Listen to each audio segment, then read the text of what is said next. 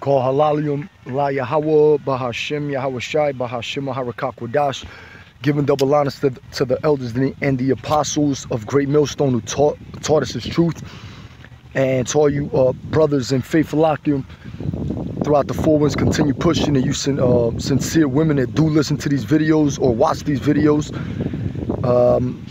You know, Shalom or Barakathum to all the brothers and sisters, you know, that watch and tune into these videos as well.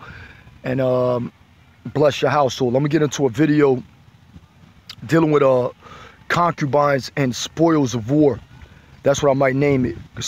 Concubines are spoils of war, or whatever I'll name it. But Lord willing, this will be an edifying video. I'm just going to get into what spoils of war are, and proving that concubines are a spoil of war. So the first scripture I want to grab is Deuteronomy chapter 21 and verse 10. There's Deuteronomy chapter 21 and verse 10.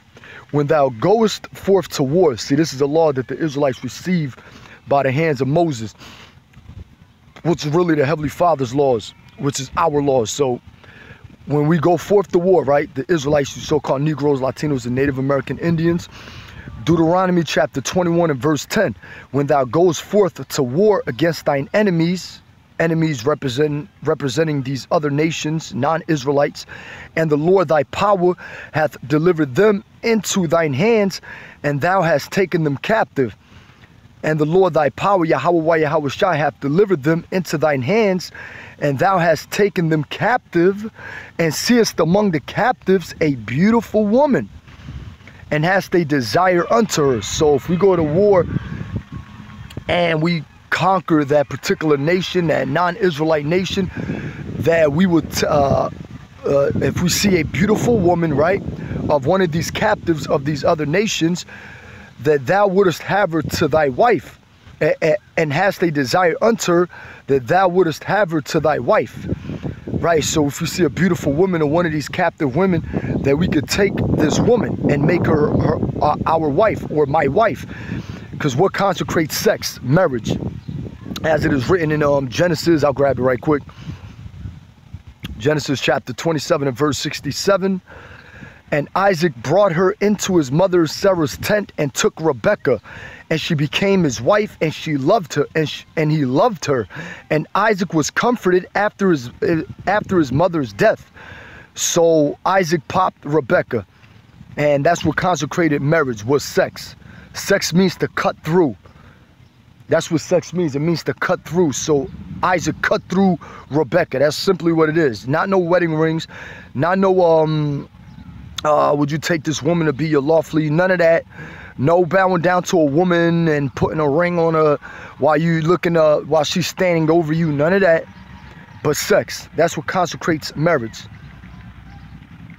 So Deuteronomy chapter 21 and verse 10 again. When thou goest forth to war against thine enemies, non-Israelites, and the Lord Yahweh Yahweh Shai hath delivered them into thine hands, and thou hast taken them captive, and seest among the captives a beautiful woman, and hast a desire unto her, that thou wouldest have her to thy wife, then thou shalt bring her home to thine house, and she shall shave her head and pare her nails. Okay, meaning she's in a because what is a woman's glory? Her hair, right? So she's to shave her hair, meaning she's in a position of mourning, and pare her nails, and she's to put the raiment of her captivity from off her, and shall remain in thine house, and bewail her father and her mother a full month. So that was even the sense of humor that the Lord has, and compassion that he even allowed. Look, man, all right, you gonna pop her. This is gonna be your wife, your concubine. You know, you still gotta let her mourn for her father and mother that were killed, or whatever. They were killed in the war. And bewail her father and mother a full month.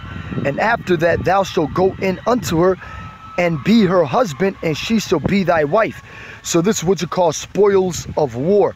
Having a concubine, right? Spoils of war. And let me read this right here as well. Verse 14, and it shall be, if thou have no delight in her, so if you don't find no delight in her, okay, no more or whatever, then thou shalt let her go whither she will, but thou shalt not sell her at all for money. And that's the thing what Esau did with our people. He raped the Israelite woman down south, up here in the north, over there in the west, in California, in the Midwest, and overseas, Portugal, Spain, you name it, all over the world, right? He raped our women. He made them prostitutes. He never let them go. He just kept on abusing and abusing it. That's why the scriptures say in the curses that our women should be harlots in the streets. So most of our women are harlots. They're whores. They're prostitutes or they're whores. And it says here, thou shalt not make merchandise of her. Right? Esau, Edom made merchandise of our women. You know, auction blocks are selling her. Like he could have fucked the Israelite woman, right? Or the so-called Negro woman, or the Israelite woman, the so-called black woman. He could have fucked her, right? He fucked her, then he sold her off to another plantation owner that fucked her too. So he's passing her around like a filthy rag. And that's what these devils did. But we ain't do that. As Israelites, we ain't do that, because that's not our customs to go sell our women to be harlots. That's not our customs. Now, of course, you had wicked Israelites that did that. Yes, we understand that. But for those that understood, we wouldn't prostitute our daughters, like the scriptures say, not to do that to our women or to sell them off. And it says here, verse 14, and it shall be, if thou have no delight in her, then thou shalt let her go whither she will, but thou shalt not sell her at all for money. Thou shalt not make merchandise of her, because thou hast humbled her. You see that? So we will take the concubine of another nation, because you're going to have concubines. Brothers going to have plenty of concubines in the kingdom. Whether it's Elamites, whether it's Esau, Edom, the Edomite women, whether it's the Moabite women, the Ammonite women, did I say Hamite women? The Hamite woman, the Japhite woman, all these women of these other nations, whatever nation that includes, we're going to make them our concubine. But we're also going to have Israelite women wives. We're going to have multiple wives, which we could do that. Because Solomon had what? 700 wives and 300 concubines. So we can do that. We could do that with these women. We can have multiple concubine women, and we could also have multiple wives. So we wouldn't sell our Israelite women for money like Esau, Edom did down south. Okay, spoils of war. Hold on. There's another one too. The cattle, and oh man, hold on.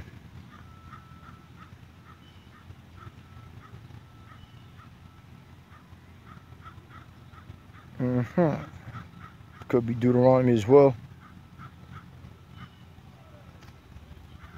Here we go. This Deuteronomy chapter 20 and verse 14, I believe.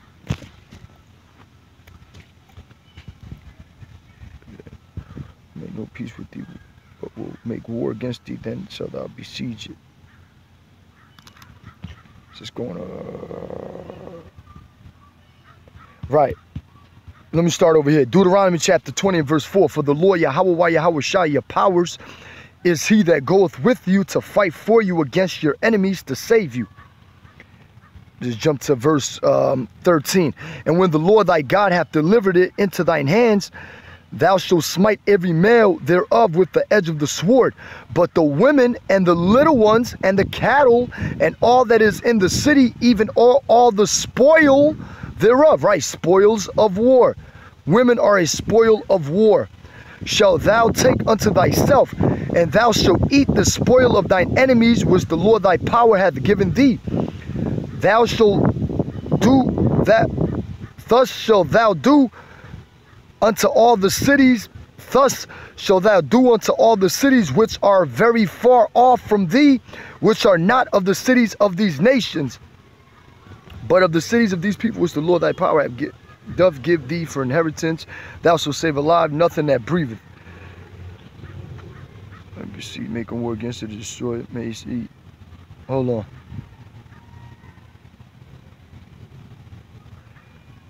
Okay, verse 14 again. But the women and the little ones and the cattle and all that is in the city, even all the spoil thereof, shall thou take unto thyself, and thou shalt eat the spoil of thine enemies, which the Lord thy power, Yahweh Yahweh Shai, hath given thee.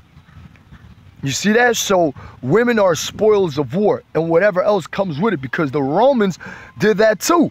You don't think when the Romans took over the Greeks, you don't think they took other Edomite women for their possession? Or when the Romans were besieging Jerusalem, you don't think they took women? You don't think they took Israelite women as their spoils of war? Or whatever the case may be. But any nation that takes down another nation, you can do that. You can take the women of these other nations to be your concubines. Concubine means to lie with. Concubine, lie with, or with, to lie down, and con with, or to lie with. Esau, Edom took spoils of war. Down south, when he was raping the women, he took spoils of war. Matter of fact, let's go into the curses, right?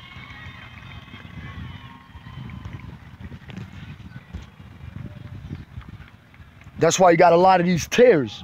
The Esau, Edom, the so-called white man, was fucking a lot of these Israelite women. What? And that seed will be what? His.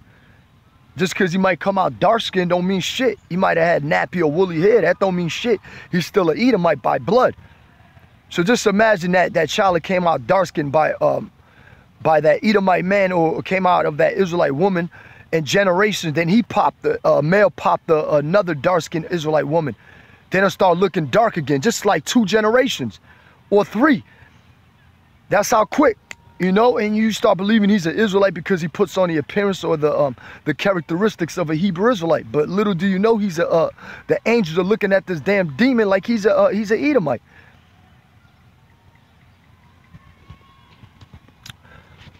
Deuteronomy chapter 28 and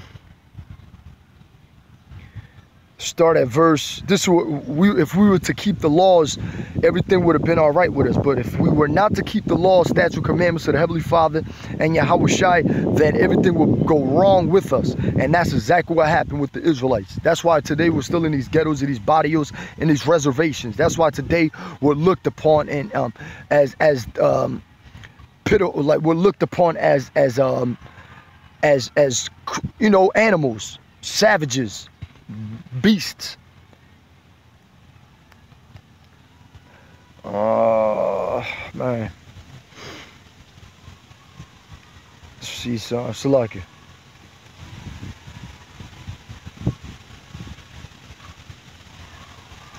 This is Deuteronomy chapter 28 and verse 30. Thou shalt betroth a wife, right, and another man shall lie with her. Did not the so-called white man Esau, Edom, lie with the Israelite man's wife? Or even if she was promised to you already, or whatever the case may be, he still fucked it in front of you. He fucked the Israelite woman right in front of you. And he tells you that in his programs. He tells you that on YouTube, that he fucked the Israelite woman in front of you. And you couldn't have no power or might to do anything about it. So thou shalt betroth a wife. What does it mean to betroth?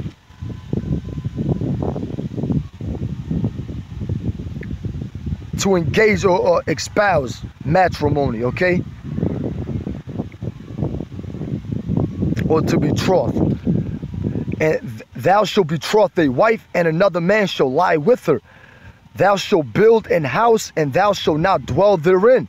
Thou shalt plant a vineyard, right? We built the White House. We built the City Hall.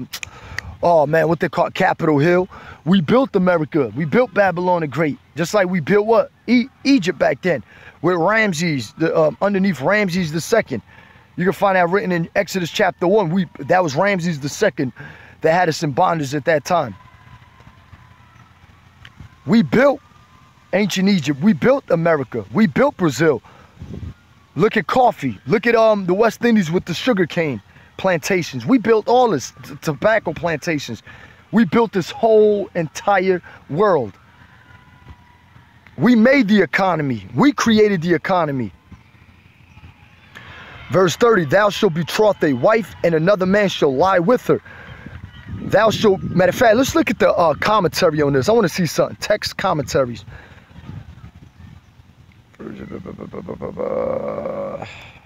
Oh, my bad. Hold on. Hold on.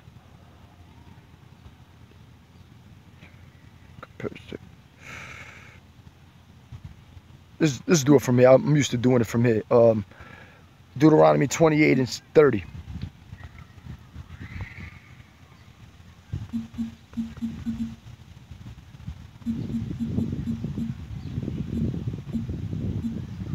I want to see what they say. Let's see what Esau Edom has to say about this. And I'm going to read it. Okay, let's see. Cambridge. Let's see what Gills.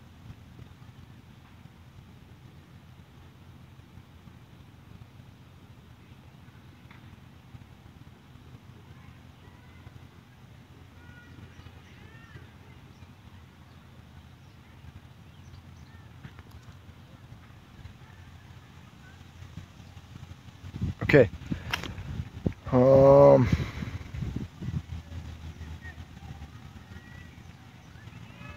Sons and daughters would be carried away into captivity before the eyes of the people who would see it in the pine after the children with sorrow and longing after them. Let me just see something before I get into that commissary. Don't leave not knowing from quarter. Running through your secret. Okay. The spoliation of them should be utter, almost dear and precious to them should be the prey of their enemies. Wife, house, vineyard, herd, and flock should be ruthlessly taken away from them. Sons and daughters should be carried away, carried into captivity, and their eyes should look for them in rain and with constant and wasting, long and true. Complete troubles bereaved.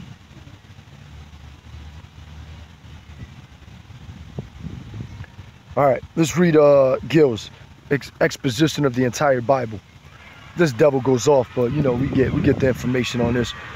Deuteronomy chapter 28 and verse 30. This right here is correct on. Thou shalt betroth a wife, and another man, meaning she's already promised to you, and another man shall lie with her. Right? She's already promised to you. You got another man lying with her. That pretty much what? Esau Edom fucked your woman right in front of you. She's already promised to you, and guess what? She's, before you get, you know, she's already got fucked by the slave owner, by the slave master. And another man shall lie with her, espouse a woman in order to make her his wife, and before he can take her home and consummate the marriage, through some calamity or another coming upon them, they should be set at a distance from each other. And that's what this damn devil did. He separated the family or the household, and she should fall into the hands of another man, who either should ravish her. That's what Esau Edom did. Lied with our women, or gain her consent to lie with her now, or become, he pretty much raped her, took her by force, right? Or become his wife, when the marriage was so near being consummated, must be a grievous disappointment and a great vexation. And that's what this devil did. He ravished our Israelite women. You see that? He ravished our Israelite woman, and that's where you get Salak. You know, so concubine is a spoil of war, and that's the point I wanted to prove in this video, that a concubine is a spoil of war.